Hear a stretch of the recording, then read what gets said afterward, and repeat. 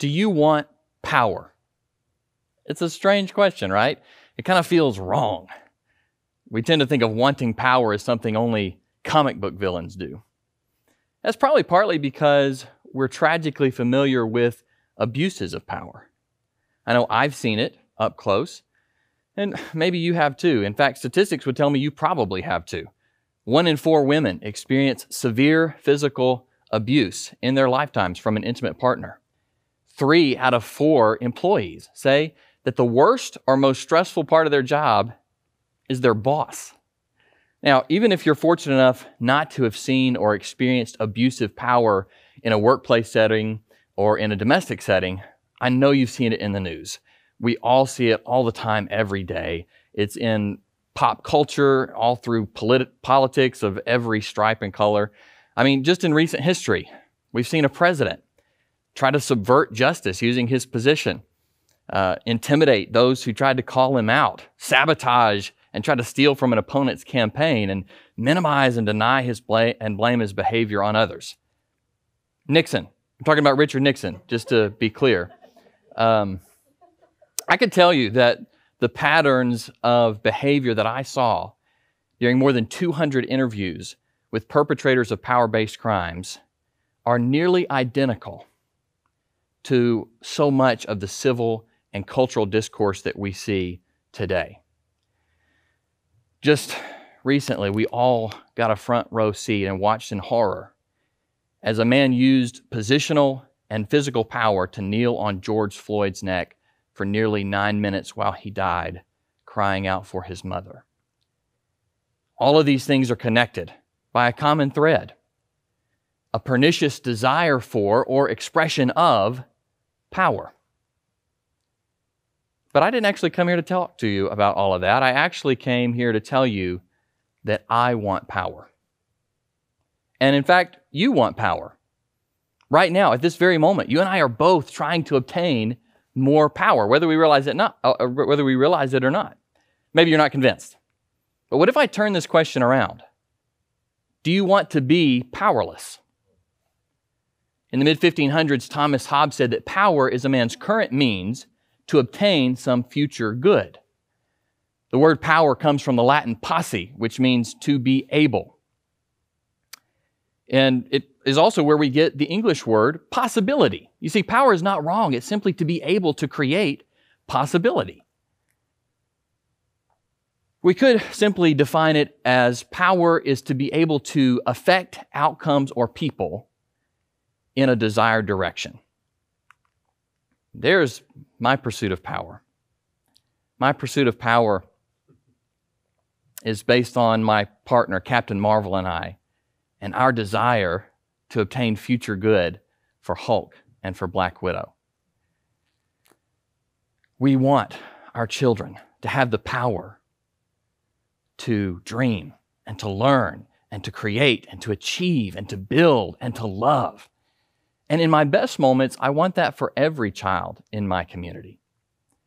But what does that really mean? What exactly is power? How do I get more? And how do I use it in such a way that every person, rich or poor, religious or irreligious, black or white, is empowered by my actions, given more potential to affect the outcomes of their lives? In order to sort through some of these questions, let's tap 3 quick hooks into the conversation that I think will help us, give us something to hang our thoughts on. Hook number 1, identify. What exactly are the types of power?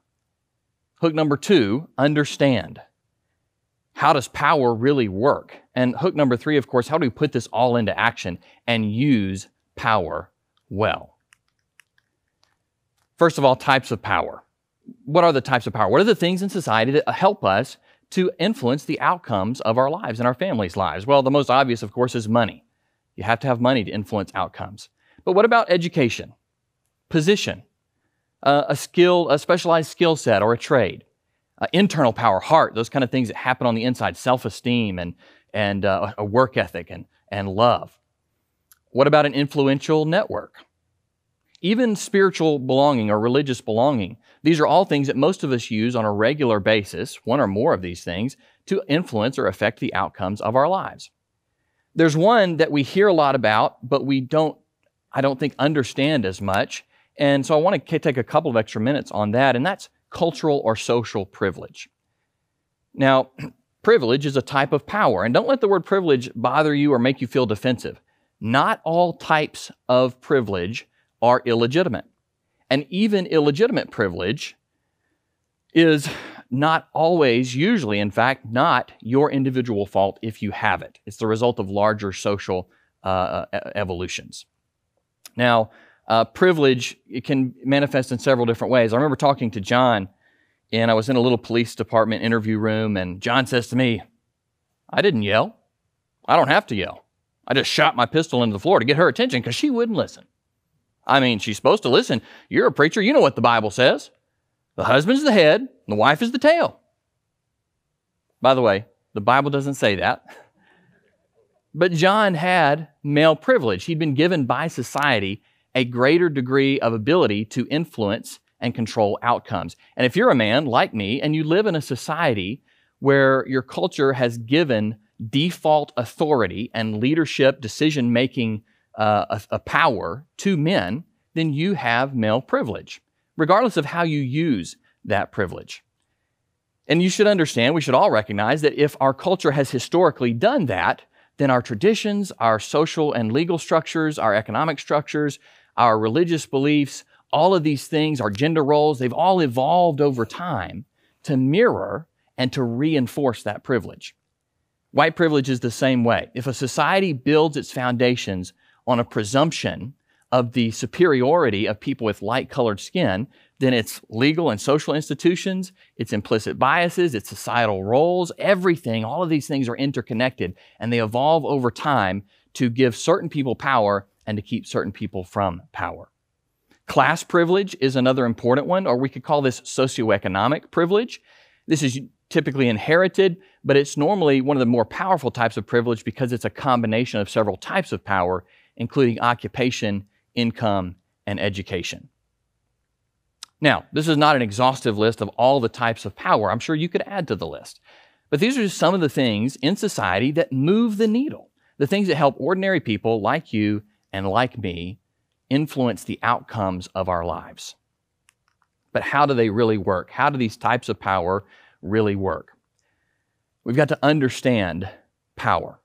These types of power are not just laying around on the street for anybody to pick up and use anytime they want or to have complete access to. There are social and cultural institutions that maintain and guide the flow of access to power. You can think of these as the gatekeepers of power, and it all starts early on in childhood development through family structures.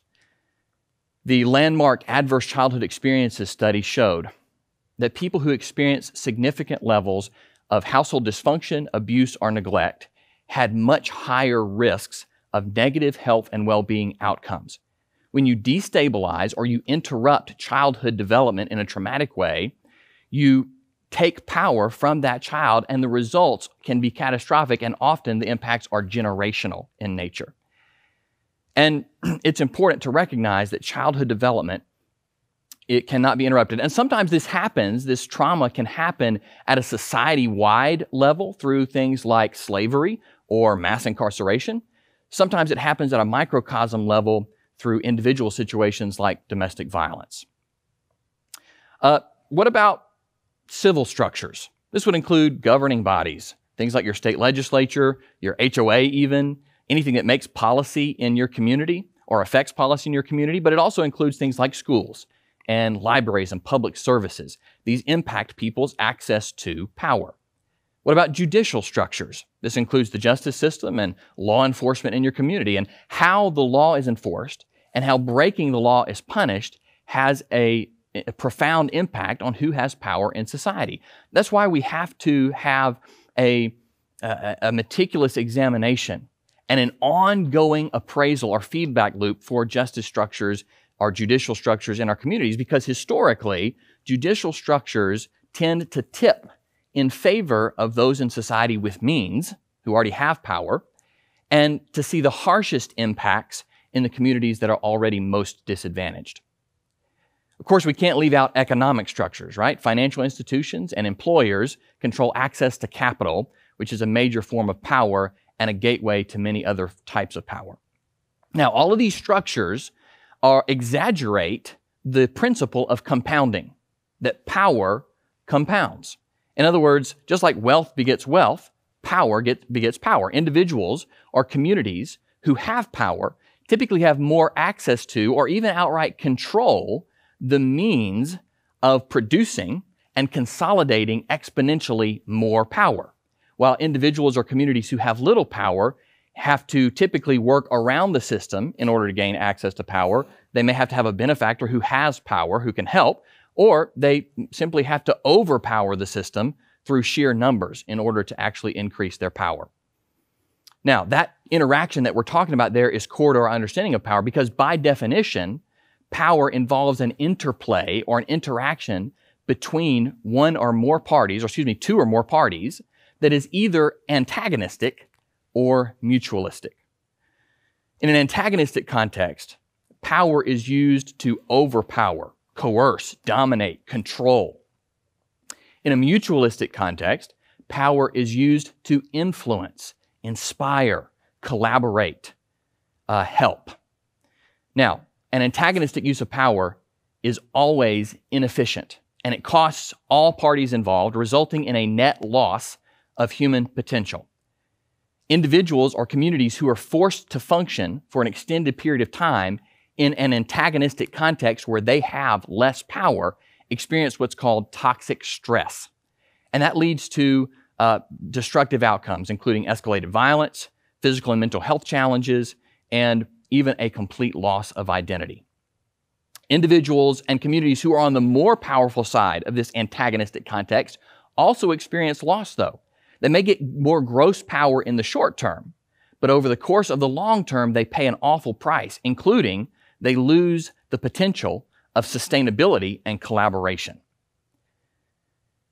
Now, that doesn't mean that antagonistic power is never necessary. Sometimes you have to overpower, sometimes you have to intimidate, but antagonistic power is typically not necessary for the reasons that are often used to justify its use. Usually the justifications, and believe me, I've heard more than my fair share of justifications for abuse of power. And they usually involve an exaggerated claim for the need of self-preservation or self-defense, or a scarcity of resources. But the truth is, a scarcity of resources, there's almost never been a true scarcity of resources, not in the world, not in individual settings. There's almost always a scarcity of imagination, of innovation, of collaboration, of empathy. Now, on the other hand, mutualistic power is efficient, and it benefits all parties involved, resulting in a multiplication of human potential. Everybody ends up with more power in the long term. So, how do we use power well? How do we take that understanding and put it into action? It all starts when we acknowledge the reality of power struggle, and that nobody has the same starting line in life. There's no such thing as a pure meritocracy. There's no such thing as pulling yourself up by your own bootstraps. You have to have help. You have to have luck. You have to have opportunity. You have to have community. And that should motivate all of us to raise a hand and say, I will use my power, whatever that power is, to help and empower those with less power than I have. Along the way, we may have to learn or relearn the difference between antagonistic and mutualistic context. I spend a lot of time talking to companies and to individuals about what mutualistic behavior really looks like, what mutualistic use of power looks like, what mutualistic leadership looks like. We understand that as we're doing that kind of individual work to become empowering people, in order to see widespread empowerment and widespread distribution of power, it takes collective action. And so that means we have to support reforms or institutions that help balance power in society. I want you to ask with me, what if? What if instead of 1 out of 4 women experiencing severe physical abuse, what if it was 4 out of 4 men holding each other and themselves accountable to respectfully partner with the women in their lives? What if instead of 3 out of 4 employees saying that their bosses was the worst part of their jobs, what if it was 4 out of 4 bosses raising a hand and saying, I commit to becoming an empowering leader and being there in a mutualistic way for my team? What if instead of 20% of the U.S. population having 77% of the wealth, What if we lived in a world where we proactively funneled excess back into the lives and businesses and communities of those who struggle to gain access to capital? What if all of us woke up every day with gratitude and humility and confidence and determination to know what our power is and to use it well? Thank you.